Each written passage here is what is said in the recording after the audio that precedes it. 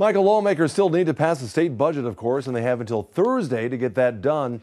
Many other bills that seem sure to pass this year will have to wait till next year. Amendment number 21 is out of order. Clerk will publish the next amendment. It's a shorter session than in previous years, with fewer bills passed into law. House be in order. Since January, the South Carolina House and Senate have sent 61 bills to the governor's desk.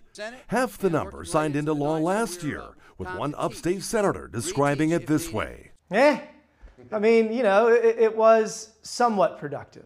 Senator William Timmons of Greenville wishing his ethics reform bill would have become law, but says the legislature is unpredictable. It's the same battle every year. The question is who has the votes to pass legislation. This year, bills that seemed destined for passage were either voted down or never made it to a vote.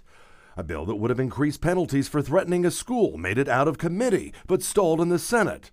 A bill to strengthen gun background checks got stuck in committee and was never put to a vote. Medical marijuana, tougher penalties for texting while driving, and raising the high school dropout age, all dead this year. There's always tension between the Senate and the House, but you know what I have found outside of Columbia, nobody cares if it's the Senate or the House. It's just government either getting something done or not getting something done. And bills that didn't pass can't be carried over. They have to be introduced as new legislation. If lawmakers don't pass the state budget by 5 p.m. this Thursday, they will likely be called back to Columbia to finish it in a special session. Michael? Tim, thank you for that. Still